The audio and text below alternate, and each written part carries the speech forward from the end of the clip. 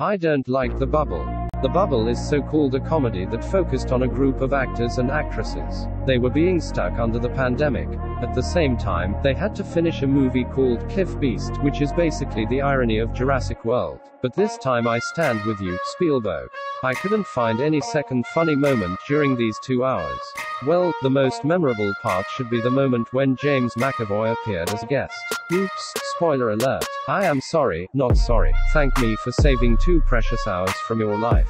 By the way, the most interesting parts are all included here. You're welcome. 1/10.